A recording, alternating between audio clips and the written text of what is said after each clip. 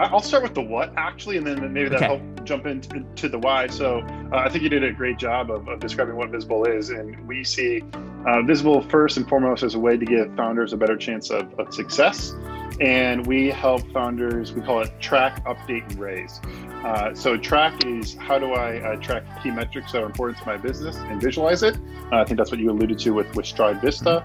So we'll connect to tools like QuickBooks, Salesforce, HubSpot, Google Analytics, tools that founders and entrepreneurs are using every day to run their business.